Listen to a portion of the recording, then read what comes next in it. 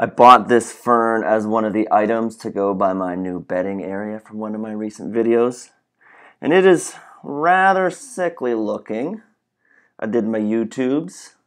And apparently, a good thing to do is to bring them into the shower because all that steam helps to nurse them back to health.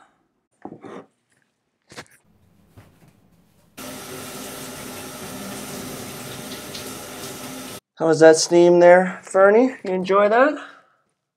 I'll get you back to health. One shower at a time. All right, Manny, I'm gonna need this. Thank you.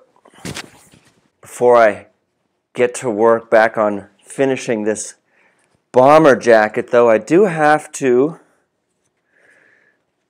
fix a little something from last week. And I tried it on and turns out along the forearm it's much too tight. So, quick fix. First up, undo it. And then I'm going to make this triangle shape that I'm going to fill in that area. And I'm going to make it about 1 inch plus some seam allowance. Now I do want 2 of them, so fold that over.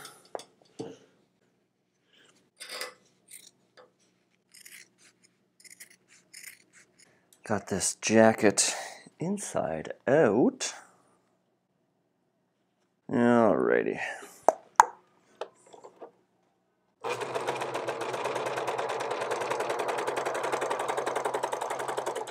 And then flip it around.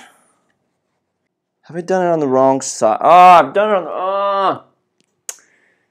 on the wrong side. Where's my stitch remover thingy? Dang it!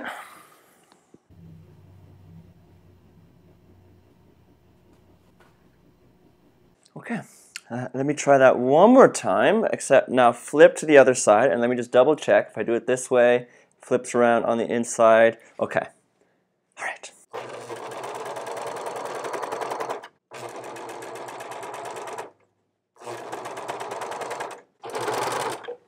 Okay. Is it beautiful? No, but this is just a test jacket anyways. Time for a bit of measurement. Sleeves are better. Basically, I want the final sleeves to be the same length. And if I make them 2 inches, so basically just take off 2 inches. And then for the waist, so let's say up to here, and then I put about 3 inches around the bottom. Okay. I'm gonna shorten the sleeves first, and so that'll be 2 inches. All right, and then along the bottom, I do it to there. All right, so let me measure out 5.5 inches around.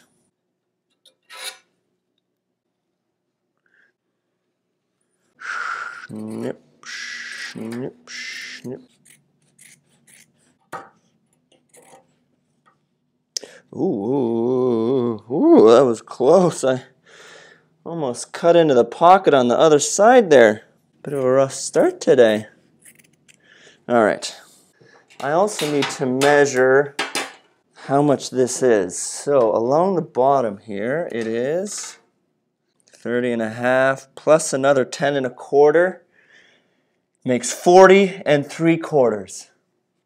Mental math, good for the brain to prevent Alzheimer's, apparently. And then measuring these, the smaller side's 4.5, and then this one is 5. Prepping first the sleeves, and so it needs to double up 2 inches for plus my seam allowance. And now this is a rib knit fabric that I used for a crew neck sweatshirt from a few projects ago. All right, now what did I say? 8.25, so up here and here, and then 9.25. Woo! Look at that. It's just enough. It's literally the right size.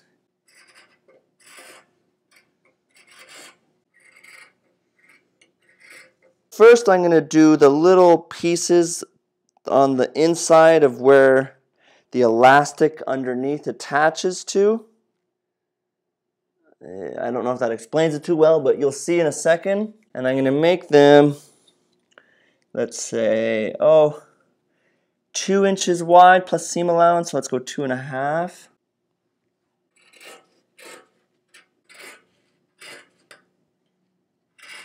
And now the final would be the long stretchy bit at the bottom here.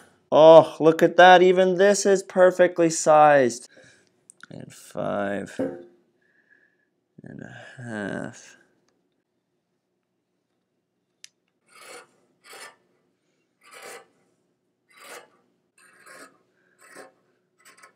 I now have several pieces ready to go. Editing Cornelius, people have heard me talk enough. Let's have a little montage. I'm sure the jam's already got started, yeah? This is why I'm in. You are a good team.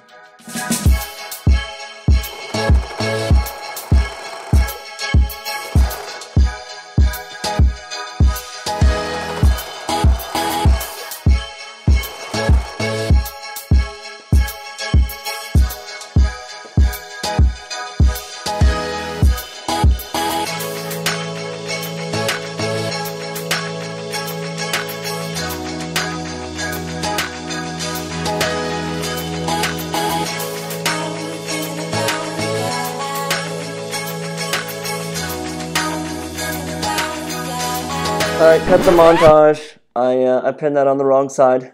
Let me fix that.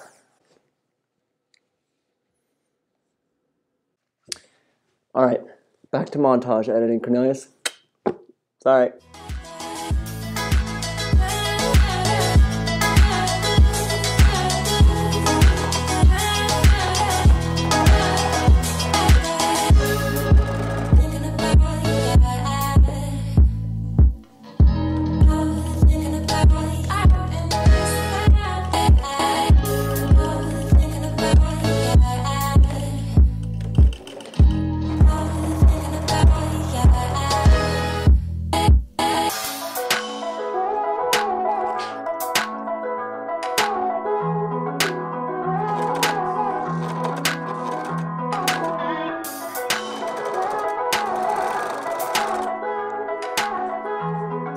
Done it on the wrong side again. Alright, cut the montage. Last thing is just to do these things, but the right way.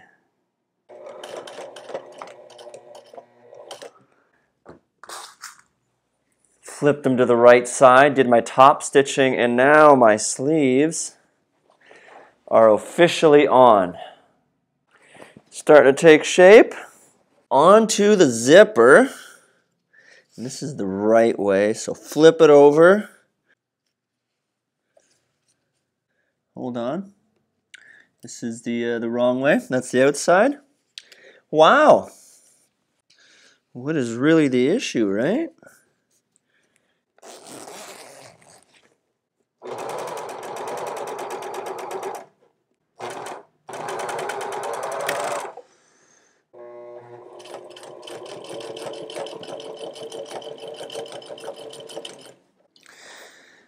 All right, and the zipper is on.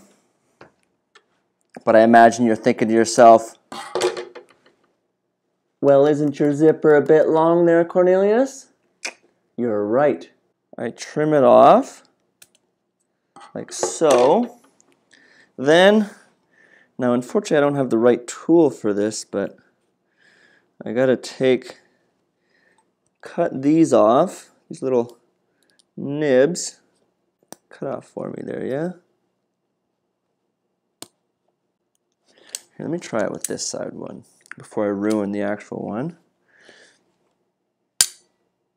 That just damages them. I figured it out. If I take a butter knife here, then I can just pop these little zipper nibs off the end. Why you gotta be so tough for me when I'm trying to show the people. There we go. That's one off. There we go. That comes off a bit better. And then, this little baggie here, I'm supposed to pop that over top. Although that's much too loose. And then I think maybe, let's see, I think I can press them together. I'm figuring this out on the fly. Oh no, never mind. There we go. Ha! I have a new zipper end. How's about that, huh? Final step here is getting this collar on. So first up, walk it out, measure the size of my collar.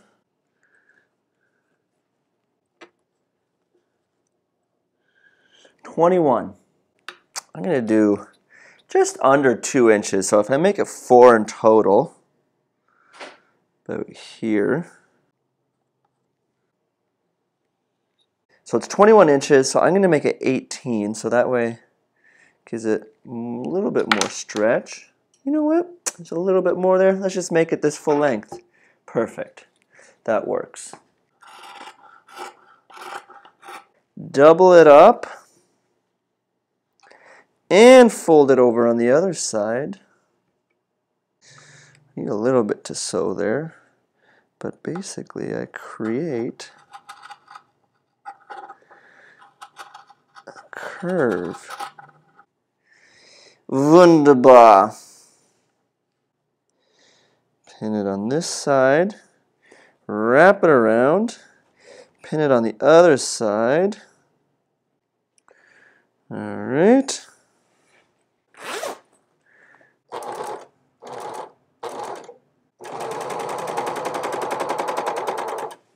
Final step here of the final step of the collar, top stitching it down.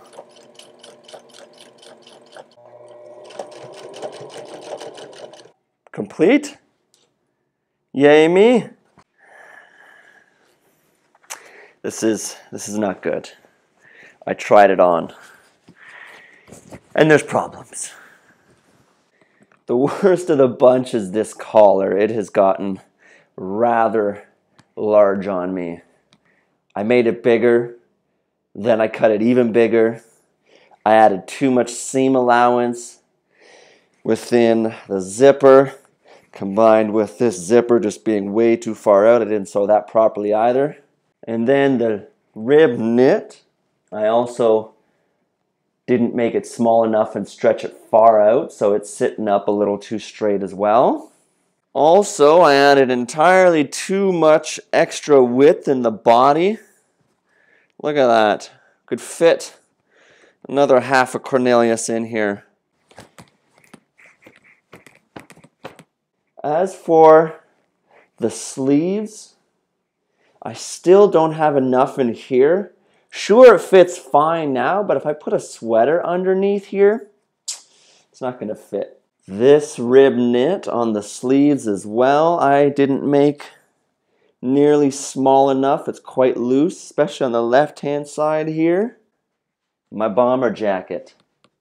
I won't be leaving the house in it. And that's the whole point of doing these things. They're not always going to turn out. Sometimes, you know, it's a learning experience. And I really got myself a learning one on my hands right now. At this point, do I even need to say where I'm off to? I'm looking for a pot for my peace lily. Ah, Value Village, my old friend. I just couldn't find one that I liked. At this point, I have wasted more time looking for one at the thrift store than if I would have just went to a department store. Corporate overlords, I'm on my way. Walmart selection left a lot to be desired.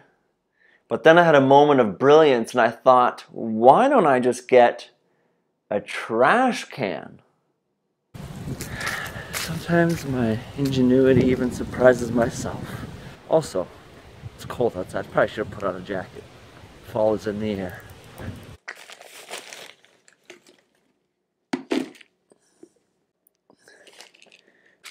While I was at the store, I did also get myself some shake and feed, some fertilizer. Turns out plants need food besides just water, so get a little bit of that in there. It's supposed to be within the soil. Oh boy, yeah, this thing is ready for a larger pot.